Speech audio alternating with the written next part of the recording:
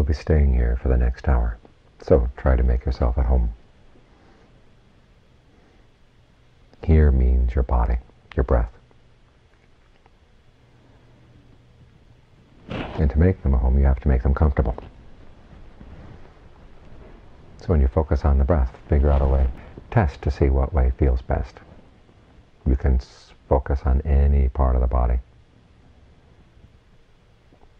where it feels comfortable to stay focused, where there's a sense of ease in the breathing. And you know clearly, this sensation tells you that the breath is coming in, that sensation tells you the breath is going out. And the sensation feels easy, feels smooth. The longer you stay with it, the more you can smooth out all the bumps and irregularities, which makes it that much easier to stay. For most of us, our bodies are places where we really spend much time. We're like the sort of person who's always on the move and is content to sleep in any old little hovel someplace because he or she is going to move on the next morning as fast as possible and doesn't spend any time during the day at all. And for the most part, that's how we are with our bodies. We very rarely spend time here. We're all thinking about the past, thinking about the future, worrying about this, worrying about that. And as a result, we don't take much care of our homes.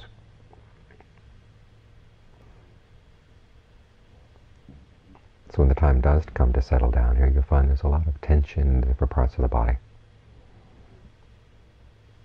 Then your immediate reaction is to run off someplace else. Well, learn how to sit with it and see what you can do with the breathing to work through it, to let that tension dissolve. You don't have to hold the body in a way that requires tension.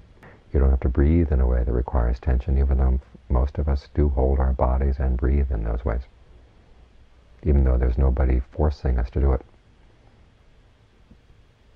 Still, it's become second nature. So think outside the box a little bit. We know the air comes in and out the body through the nose, but focus on what it actually feels like to breathe. There's an energy flow in the body that makes the air come in and go out, and that's what we're really focusing on. Where does that energy flow feel constricted? Where does it feel tight? Where do the different parts of the body seem to be working at cross purposes? Can you allow them to work together?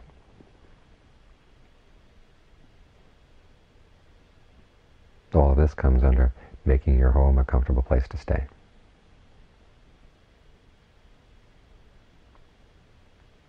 Once it gets comfortable, then you can rest. It's like a dog lying down to sleep. The dog lies down, realizes there's a stone or a root or a thorny branch where he's laid down, so he gets back up, scratches here, scratches there, turns around several times to check things out, and then lies down again. Then there's still something that's not quite right, gets up, scratches here, scratches there, and finally gets to the point where everything is comfortable. Then you lie down, go to sleep. We're not going to sleep here on the body, but we do want to rest. We want to be able to stay here for longer periods of time. Why? Well, the chant we had just now gives some idea. We're here to learn about suffering, its cause, its ending, and the path to its ending. That's a big issue. And it's something that has to be analyzed right here in the present. So we settle down so we can look at what's right here in the present. But we want to settle down first with a sense of comfort. So we really can look at suffering. We really can understand suffering. For the most part, we want to push it away. Either that, we push it away, or we try to run away from it. And the idea of simply sitting with suffering or pain doesn't attract us at all. But when the Buddha tells us to try to understand suffering, he doesn't throw us in with the lions right away. He gives us a weapon. He arms us first. He gives us protection. And the protection here is this ability to settle down in the present moment in a place that's comfortable. A sense of ease. A sense of solidity. When you have that as your basis, then when you look at suffering or pain, you don't feel so threatened by it. You don't have the fear that it's going to engulf you. It's there in one part of the body, but you're in another part of the body. You don't have to put yourself in the line of fire. You can watch the process. Because that's how we work our way free of suffering, is by watching it, learning how to comprehend it. And comprehending means at the same time learning how to let go of the cause that turns pain into suffering, that makes, say, physical suffering a burden for the mind, or even mental anguish a burden for the mind.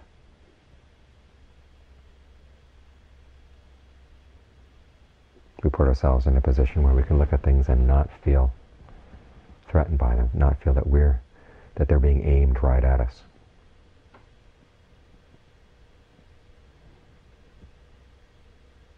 So there are steps in the practice, and it's important to realize that before we can deal with the problem of suffering, we've got to learn how to get into the present moment in a way that feels solid and secure.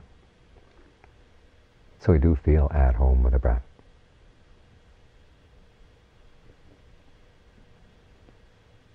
And our home becomes a place where we'd like to spend more and more time.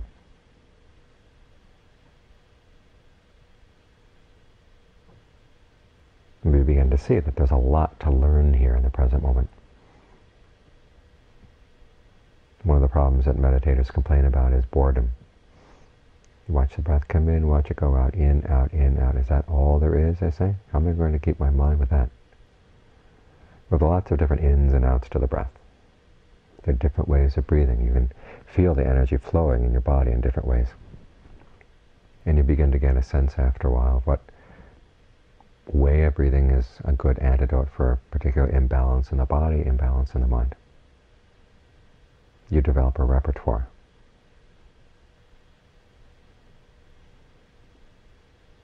You can think of the breath coming in and out all the pores of the body.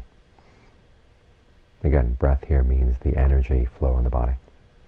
You can think of the energy flow going down the spine and out the legs. Down the back, down the front of the body.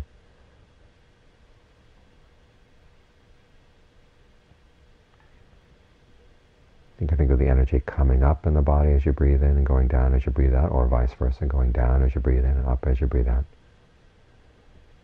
Once you get in touch with this sense of the energy, you can play with it in all kinds of ways, experiment with it.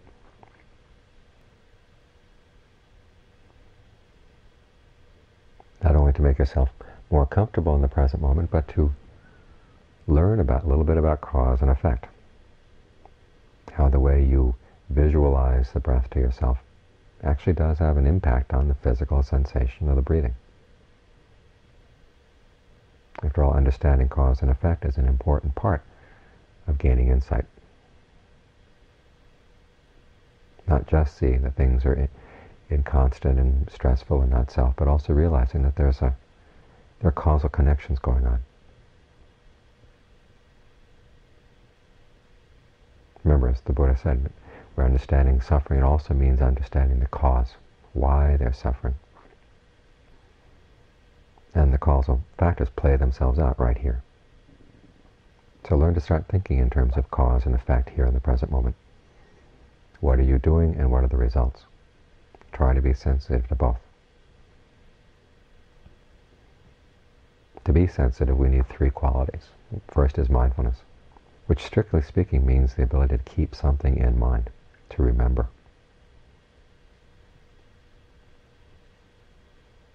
And it's coupled with alertness, the ability to see what's actually going on. What's going on with the breath, what's going on in the mind as you're trying to keep it with the breath. Third quality is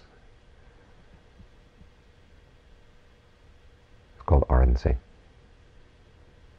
In other words, you really stick with the breathing. You really stick with it coming in, you stick with it going out. As soon as you sense the mind slipping off, you bring it right back.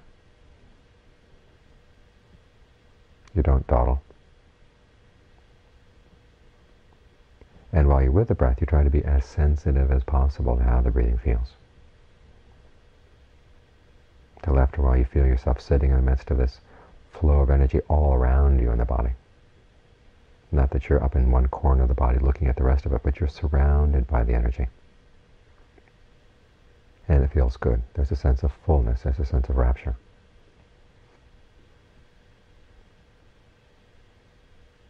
This is what enables the mind to settle down.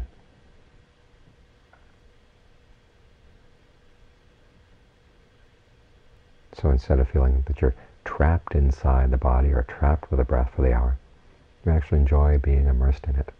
Feels good. Breathing in feels good, breathing out, and this is a good home to stay with. The Pali term is Vihara Dhamma. The qualities you develop both in the mind and the body that you can live with, that you can live in, that you can dwell in. They talk about concentration being a dwelling. The passages in the canon say so-and-so enters and dwells in the first jhana, the second jhana, the third, or the fourth. In other words, these are places you can move into and stay, set up house.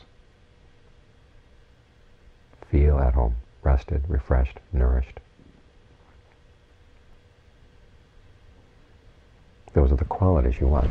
But again, those are the results. The causes are those three qualities we mentioned just now. Mindfulness, alertness, ardency.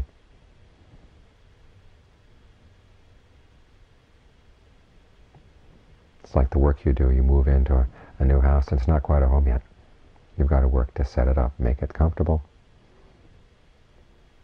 make it a place where you really do feel at home.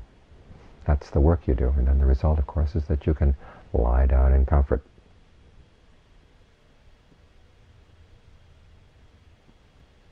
Because you've created a place where it's really nice to stay.